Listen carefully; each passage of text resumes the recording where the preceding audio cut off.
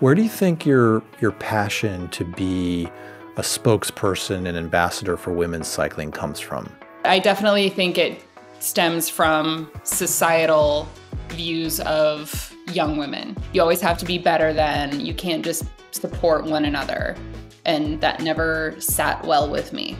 Like, I would go to an event and people like, oh, do you think you're faster than so-and-so? And I didn't really care. I was like, oh, there's another girl I get to ride with? Cool. I didn't like how the outside world was trying to pin women against each other.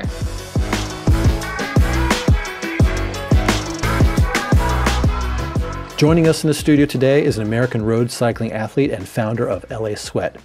She also helps brands in the cycling industry with PR and media. She is sometimes described as the badassador of cycling for women. Please welcome Kelli Sam. Hey, Kelli. Hi, how's it going? Oh, so good. So good to see you, and so glad that we're both in freezing cold Chicago. I know, man. 0 degrees today, can't wait. It was 0 when we woke up, right? Yes, it was. How crazy is that? And if you were in Los Angeles, did you check the weather in Los Angeles? I did not. I stopped doing that years ago when I moved away. That's good. It's too depressing. Well, welcome to the show. Thanks for agreeing to be on it. Thanks for so you're in having me. Chicago. I'm in Chicago. We're probably like a mile away from each other, right? I think we are probably like maybe 2. Yeah. It's funny. I know you asked if you should come into the office for this, and it was funny that you're the first person that asked us that. And I'm not prepared for live interviews yet, just virtual. You got to change that up because you never know who might be down the street. Totally. I got to figure that one out. So maybe will you be my guinea pig for my first live interview? Yeah, sure. Let's do it. Okay.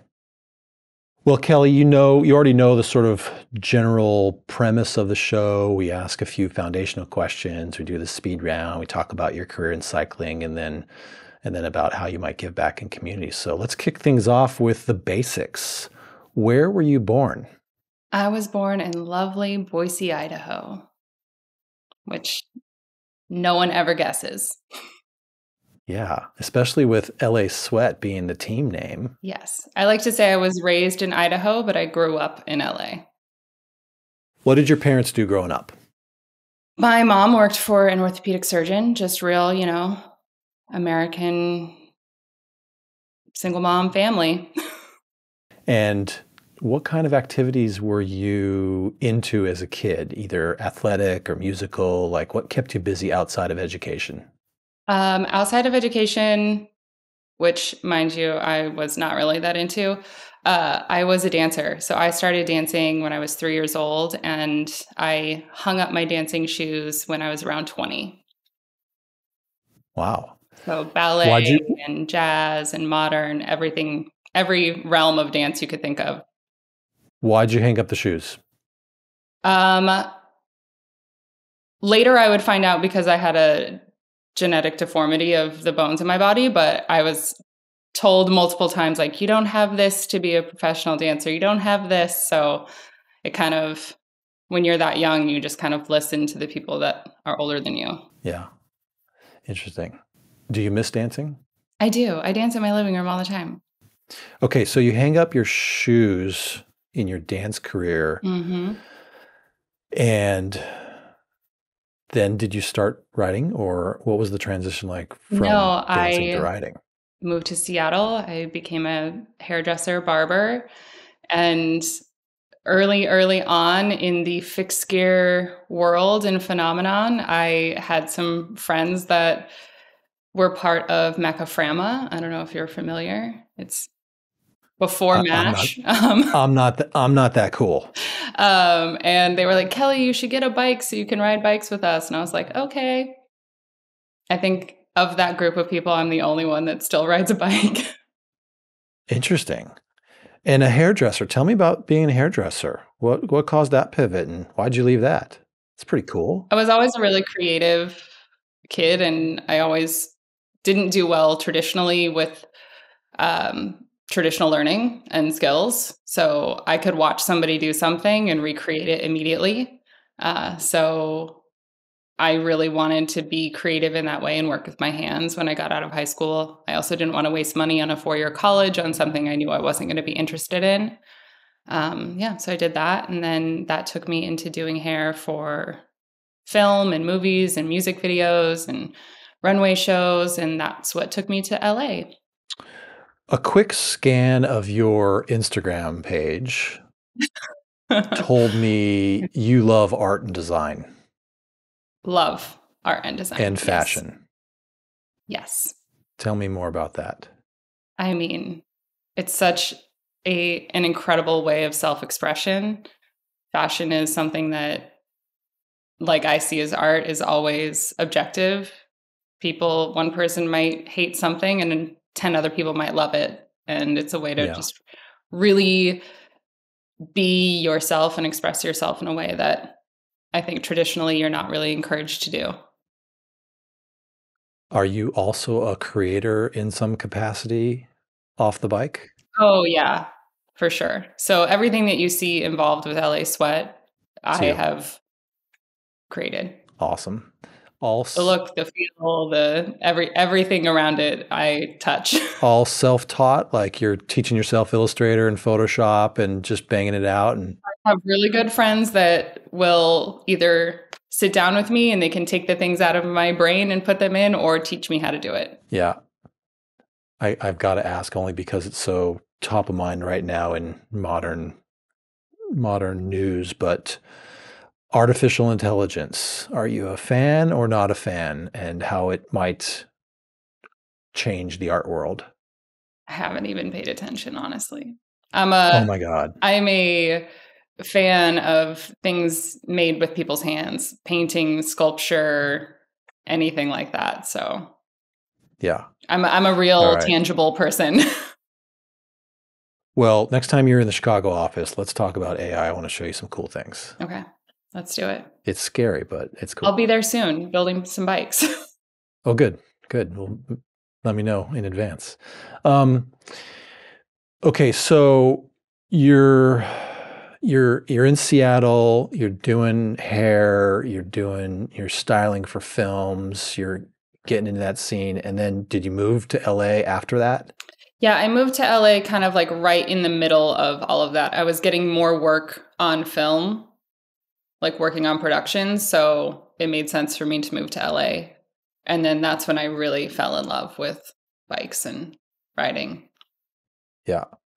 Do you remember prior to that, did you think you were going to go sort of full on into movies in Hollywood and go in that direction? I had no thought in my head, like, one day I'm going to ride a bike or own a cycling team. I was like full on the path of becoming like just doing hair, getting my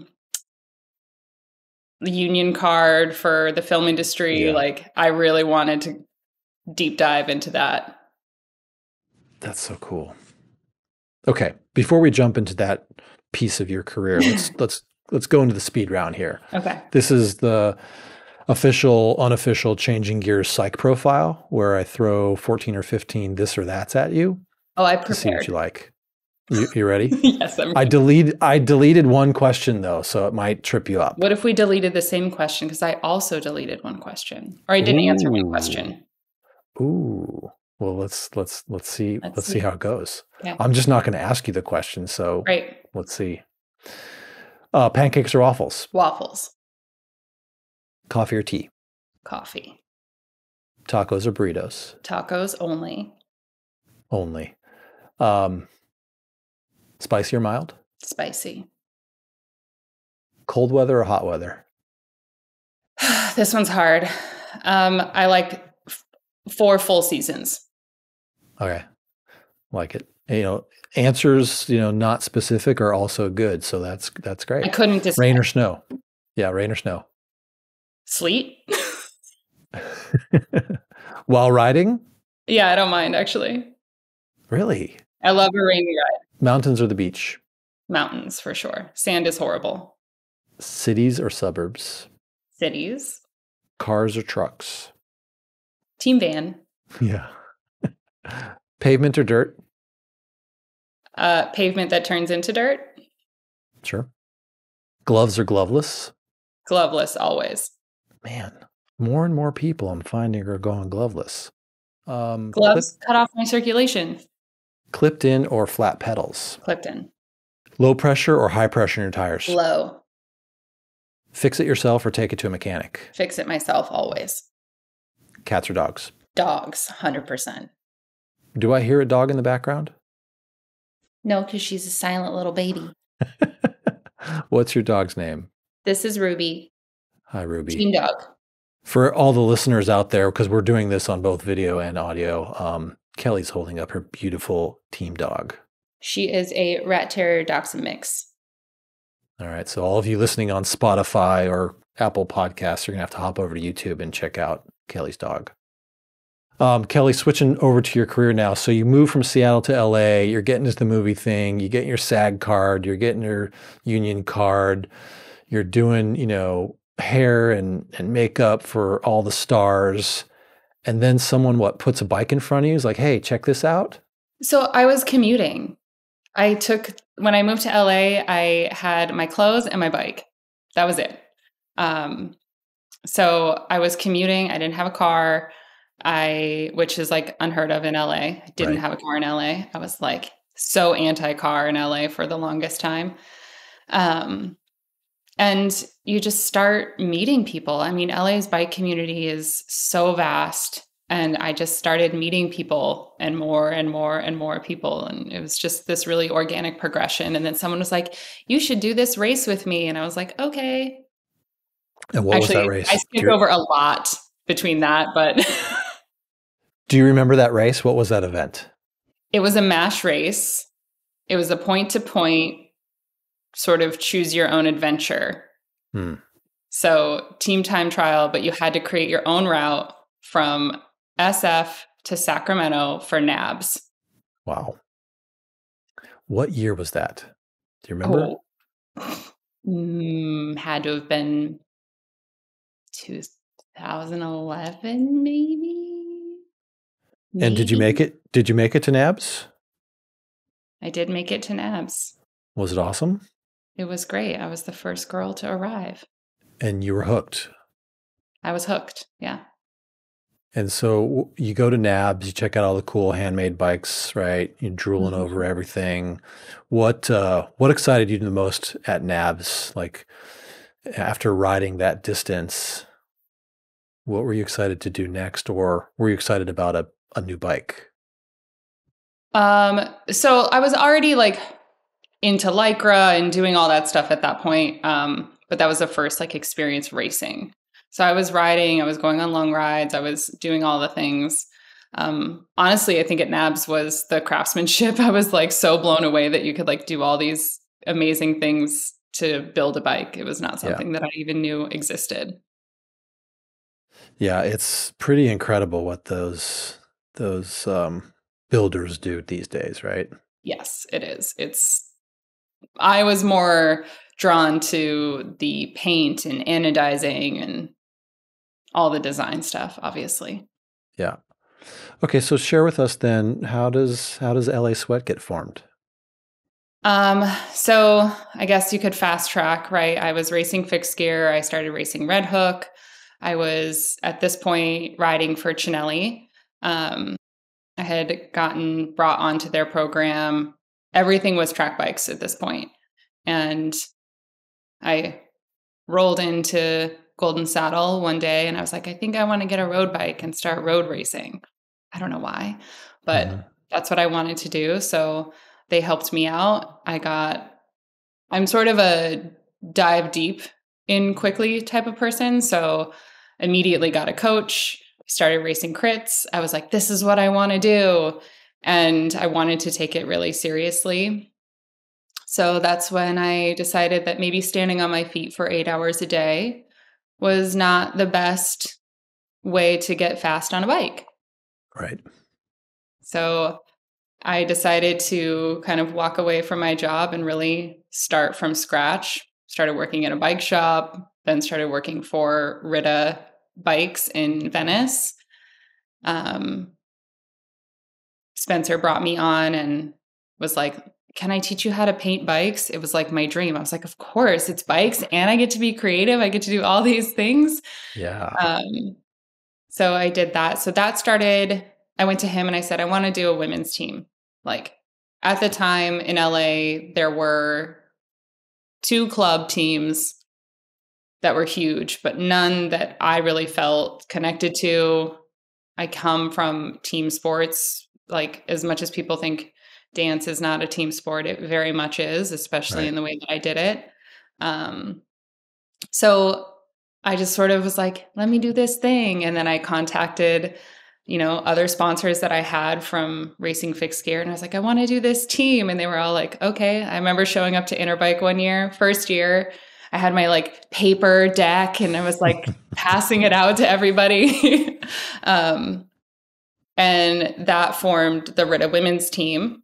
And as that grew, we got to go to Ireland and like do all these incredible things just based really off of the branding and social media that I was doing behind it. So I saw a gap, right? So like it was the era of specialized Lululemon and we had this amazing team in the US, but nobody knew how to get there.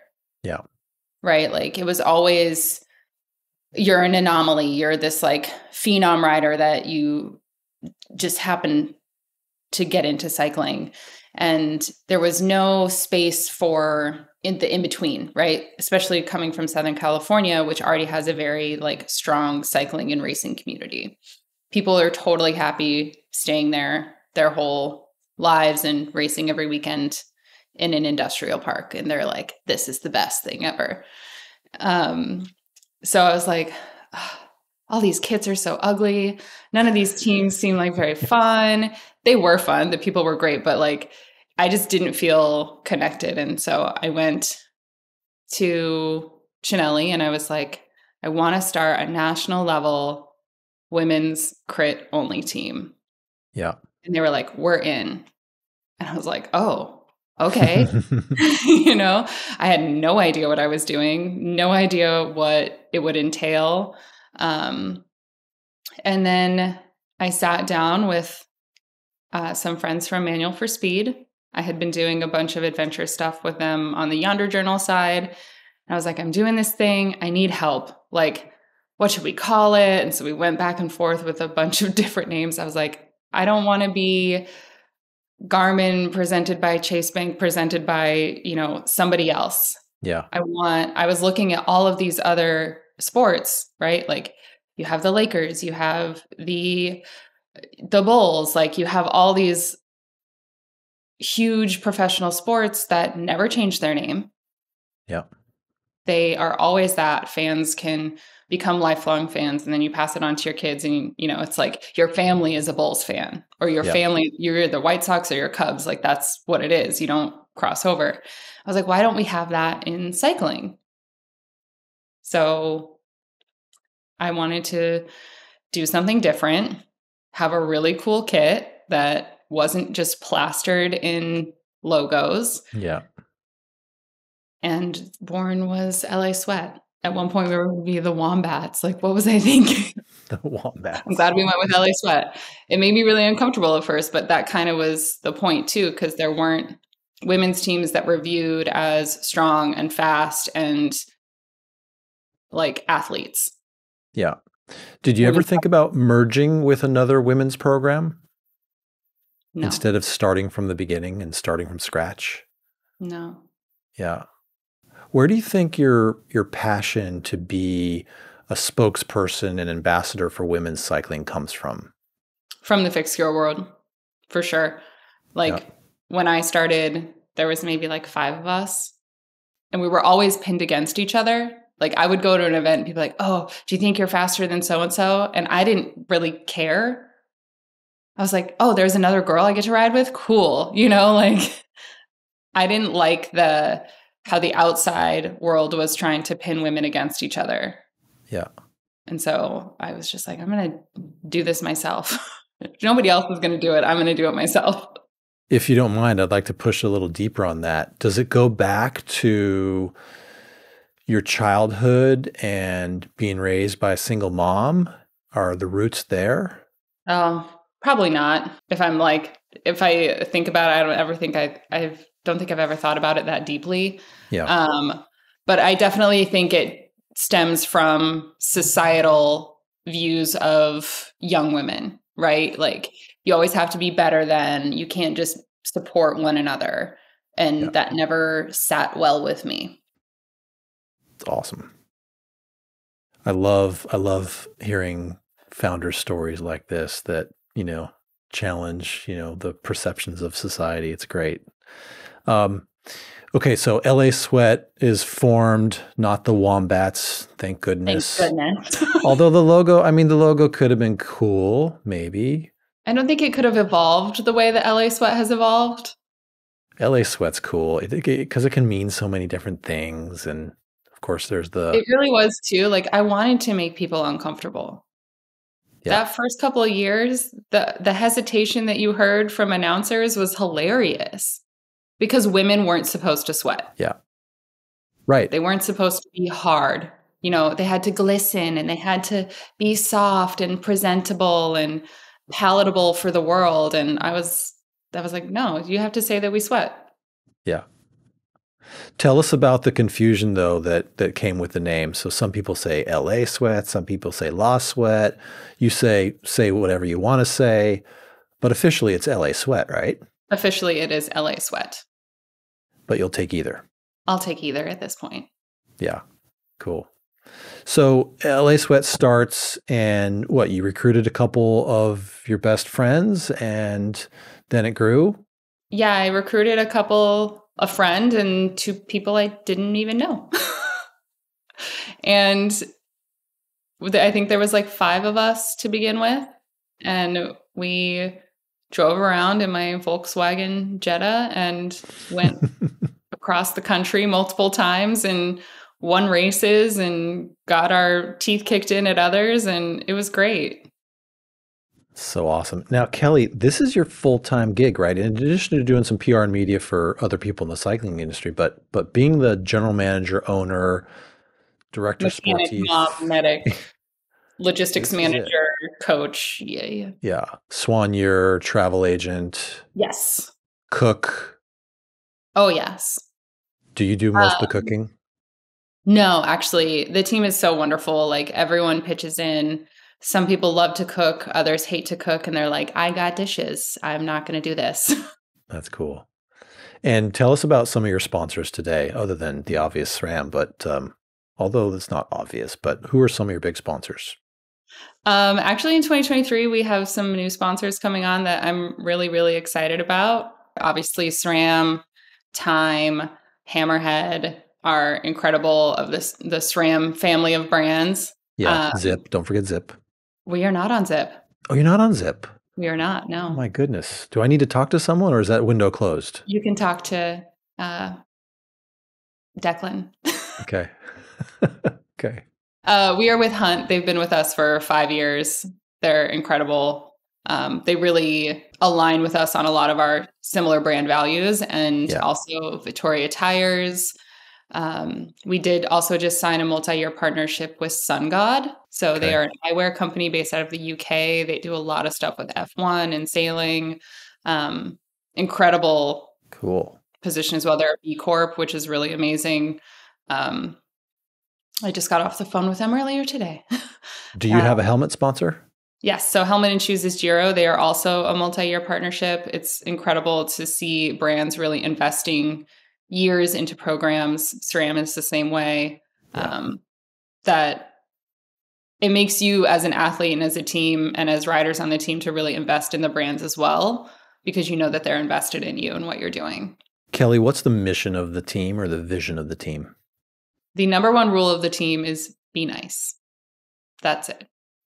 We want a positive race experience for everyone. Our mission also is to just, it's always been for me, is to use my early success and platform to provide opportunities for women that might otherwise not get the opportunities to race at this level, move up from this level. So we have riders from Mexico City, from Belize, Bermuda, kind of all over the US. And some of our riders are now in their 6th season. Like, they don't leave. Yeah, that's amazing. I'll give you a little opportunity to plug the store, but you've got some cool merch online that's available, right? That you've designed. Yes. For the listeners out Yeah, there, where this can they? hoodie, Yeah, where is that hoodie available online? it is. Sweet. Um, where can people find your cool merch? So it's la-sweat.com/shop. So there's a ton of merch up there. You can also follow us on Instagram, and we will post random things up there as well. Yeah. I would show you, but we did just get a bunch of LA Sweat ass savers that will be up soon. But they have the new kit design, and I can't release that yet. It's secret. Yeah, no. Keep that secret. It's a big thing for us. Kelli, it's pretty cool what you're doing. We love stories that inspire others to ride, and so that's really great. Obviously, maybe not obvious, but it's hard, right? Starting a business and going national and recruiting people and traveling is hard. Did you ever hit an obstacle that was so great that you thought, "Oh my God, I'm done. I need to go back to something else"? Every 6 months. It happens all the time. I think the things that hit me the hardest, because I am so invested. This is my baby. I probably bad business to some, but like, I take things very personally. And when there's roster changeovers or anything like that, I'm always like, did I do something? Like, I always feel a little defeated, even though I know that it's part of the process and people change teams sometimes every year. I just want people to have, women specifically, to have a positive racing experience, because I have seen so many people that I admire and care about and are friends with that didn't, and they stopped racing. Do you have a mentor? No. If you could choose a mentor or someone to hang out with for advice, Oh man. who might it be? Serena Williams. Oh, yeah, that'd be fun. That would be so fun. Just the way that she pushes the boundaries within her own space and beyond is incredible to me. Yeah. We're both loud and a little obnoxious, which is great. What was there? Tell me about an accomplishment that is most cherished of yours, either a race, a victory, a foundation, just anything. Like what are you most proud of? I'm most proud of my team and the fact that we have a junior development team now that is all young women of color, and providing opportunities for them to even know what bike racing is. I had no idea bike racing existed until I was in my mid-20s. Yeah.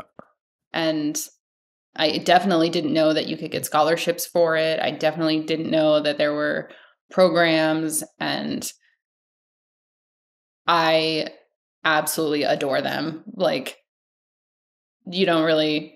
not a lot of people like to hang out with 17-year-olds, but you give me those 4 little girls and I'm like, let's go. Bike racing can be, especially crit racing, can be dangerous. Have you ever had any gnarly crashes? The worst crashes I've had have been like traditional road races. Really? Yeah. I think you've been asked this question before in interviews, but it's an important one for me to hear, for us to hear, for our listeners to hear. But the question is, if you could change something in the bike industry, either the bike industry itself or the racing community, what would you like to see change? That's such a loaded question. I could talk about that for hours and hours and hours. There's so many things, right? Like, it's not just as simple as like, oh, there needs to be more women at the table. I think there needs to be more of everyone at the table, more of everyone making decisions. We want to grow this sport in the US. We've been talking about it since the Lance era. Like, how do we get back? How do we get back? Yeah. Well, if you aren't listening to the people, and if you're just creating more and more barriers to entry, this might be controversial, but USAC just announced that they're going to charge juniors for licenses now. Like, they're kids. And a lot of those kids don't have the parents that can, or the ability to buy a license, you know? I know as a kid, I definitely wouldn't have. They're making it harder to register your team. It's just one barrier after the next. And I totally understand when I see teams fold. Like, I'm like, yeah, it's hard. And I'm in a very privileged position, right? Like, not only do I have this team, but I've also worked in the industry now for 11 plus years. And I have connections and network of people that other people don't have. So I think just listening more would be the first step. Yeah. That's a good one. And you're right, though. I mean, change does need to happen sort of all over at every level. Mm-hmm. I mean, the diversity piece is also critically important, right? Because people need to see other people that look like them. Yeah. Oh, for sure. And that's how society works. Even though we are this aspirational society, we look to others, especially pros like yourself. We especially, I'm just going to say I'm retired. Yeah, but you're once a pro, always a pro, right? But I get flack for that. Yeah. I've never claimed to be a professional. But do you agree, though, that, our society puts athletes, especially pros, on pedestals and holds them to a different standard than Absolutely than others? And I think women are held to a different standard as well. Right. There's a lot of behaviors that I see from the men's side of the sport that if I acted in that way, see you later. We are held to a way higher standard of professionalism and being palatable for the world. Right. It's crazy when you think of it. Just like I like spicy food, I don't really like to be that palatable to people if they're being offensive. Right. When you were racing pro, did you ever miss a call up or come late to a race? I only ever got call ups at Red Hook. Okay. I was never late. I am never late. Yeah. I'm 30 minutes early. Always.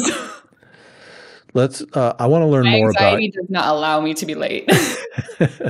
That's the competitor in you. Yeah. I want to learn more, and our listeners, I know, want to hear more about your development team. Tell us about these juniors that you're working with.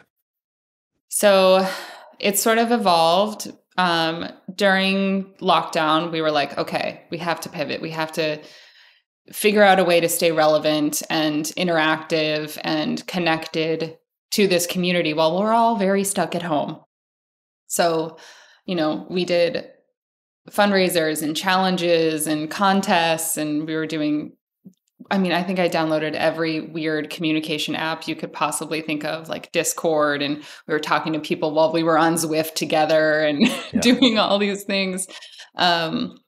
And I came across an organization based here in Chicago called Blackstone Bikes. Disclaimer, we no longer support Blackstone Bikes because they union busted. So we support the union. And we had extra funds, right? We weren't racing, we weren't traveling anywhere, and we were still getting paid from sponsors. And so we took a lot of that, myself, it's just me. I took a lot of those funds and donated them back into the community. So I told any new racer, if they, wanted a license, I would pay for their license, or anybody that wanted to go to a specific race that couldn't afford it, or, whatever that looked like. And we ended up donating money to Blackstone. And then with that, I just reached out and I said, hey, if you ever want to have the girls that are part of Blackstone, we can do a Zoom call. We can, talk about bike racing, and just show them that there are other women in bikes. And that was progressing. We did an announcement that we were officially partnering with Blackstone for a junior team. And then the union happened. And I was like, well, that's not going to stop me. So I contacted all of the girls that were part of Blackstone. And I said, do you still want to do this? And they all said yes. And so I started coming to Chicago every month and a half-ish. Yeah. Driving in my van from Colorado to get them their bikes, do skills clinics. I mean, we're not talking young riders that have parents that ride bikes and they've been riding since they were, super young. Some of them were just introduced to bikes the year prior or even not at all. So we're learning how to clip in, we're learning how to properly wear a helmet, we're learning how to shift. So we would go to the park in Chicago and fall down in the grass together. And then that first year, so that would have been 2021, they got to do 5 days of intelligentsia. Nice. It was super fun for them. We also did a new rider program that year corresponding with intelligentsia. So we did a Q&A with not just our juniors, but all new riders that wanted to come. And then we were able to do in-race mentorship for them as well. Amazing. Which was wonderful. And some of those women now that came to our new rider program are Cat 2s. Amazing. And like wanting to guest ride and ride for us. So it's incredible to see just what like the tiniest bit of effort can do for someone. And now we have 2 juniors here in Chicago. And then we actually ended up bringing on 2 young girls from Belize. One is the stepdaughter of one of our elite riders. Cool. If there's a young girl in the audience that's listening in, that's like, wow, that's cool, I want to do that. How do they find you? Send us a message on Instagram. Okay. And I think that's the easiest way for kids to find people these days. Oh yeah, for sure. I'm like, you can email me. No one's going to email me. They're going to message me. Do you have like a goal of growing that development team? I really want the development team to be fun, first and foremost. I don't think our goal will ever be to create the next, phenom cyclist. If it happens, great. But the goal is to provide opportunity and experience that bike racing is viable. I'm really, really, really hope that I can work with our sponsors and the community to create scholarships for riders who stick with it all the way through high school, so that they can then have, a scholarship through LA Sweat to take to school and use however they need, helping them with developing, presentations and interviews to get on cycling teams for a university if that's what they want to do, writing letters of recommendation. Like, it's not just a cycling mentorship program. Like this weekend, we're going to just go hang out. So it's very much more than just a junior bike team. Yeah, that's great. Let's circle back to the USAC fees for juniors for races. Let's give some context to that. If, because we're not talking about a ton of money relatively. Relatively, not for you and I. Right. So let's talk about that. Like what would wipe that all away? Like how much money would we have to raise for juniors across the United States to make race entry free? I have no idea. What do you think that is? Let's guess. It's $100,000 or less. Yeah. Right. Yeah, because the license fee is not that much. Right. But it's like for juniors, it's like $5, right? It's pretty low, right? I don't know exactly what it is. I think it's low. Like, for it to be free for so long, I just don't personally. It doesn't sit well with me to make money off of kids. Yeah, that's it. It's more of like an ethical, moral thing than it is anything else. Yeah, but yeah, right. Like $100,000 and we can go back to free licenses for kids. Great. Right. I'm going to think about that one. Kelli, what's next for you in the next 5 years? Where do you see LA Sweat going? I know this is big stuff. Well, next year will be 10 years. So that'll be our 10-year anniversary in 2024, which is crazy. It's a big deal. That's a big deal. It's a big deal. I'm really proud of that. It's really all I can see through right now. Okay. I would love to grow the team. I would love to provide them, with European racing opportunities. I know what that entails. I know the cost of that. And right now that's just not a viable, it wouldn't be good business. Yeah. Right? Like you could race a team 2 times in Europe and blow through your whole budget. Right. Or you can have 30 race days in the US and not blow your whole budget. And have a whole lot of fun. Yeah. Yeah. What does the season look like for you this year? When will you guys start and sort of end? We're late bloomers. We don't need to race from January to October. So we will have team camp in April. And then the first race for us looks to be Sunny King, which I think is May 8th. Okay. And then it's nonstop until about Labor Day weekend. And will we see you all at the Intelligentsia Cup? Of course. I live here. Great. Well, I need to make sure that I get out this year to that one. I'm usually just not in town, I think. That seems like such a weird time to not be in town. Yeah. When there's so much going on in the city of Chicago. Yeah. Kelli, so what was the question in my psych profile that you omitted? Oh, it was the second question. Coffee or tea? No. Oh, beer or wine? Beer or wine. Ah, so that's pretty cool, right? That's you the one I deleted omitted as well. And I deleted it. Yep. Yeah, so all right.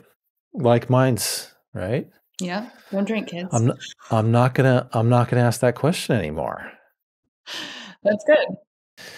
Kelli, any shout outs that you'd like to give to your teammates or partners? Now's the time to do it. Oh, now's the time. Everyone. All of my riders, I love them like family. And honestly, all of the partners that just believe in our program and what we're trying to do, not only in the sport of cycling, but the community of cycling. It's really important to me that those things align. Great. And awesome. We have partners, butter up SRAM a little bit, but we have partners like SRAM that really do believe in that. And so it's great. Well, thank you. Thank you. And thanks to everyone that's supporting LA Sweat and Kelli Sam and her journey to improve the face of women's cycling in the world. Let's hope so. Well, Kelli, you are awesome. Thank you for doing what you do. And we are honored to be a part of your team and your program and your mission. So thanks for choosing us. Thanks for letting us come along for the ride. And thanks for sharing your story. Yeah, thanks for having me. And just as a note, if anybody does buy merch or even last year's bikes, all of those funds go directly to the riders. Great. We will put all of that information in the show notes below, so you can check that out online or wherever you view your content. Thanks, Kelli. Thanks. I'll talk to you soon. Bye.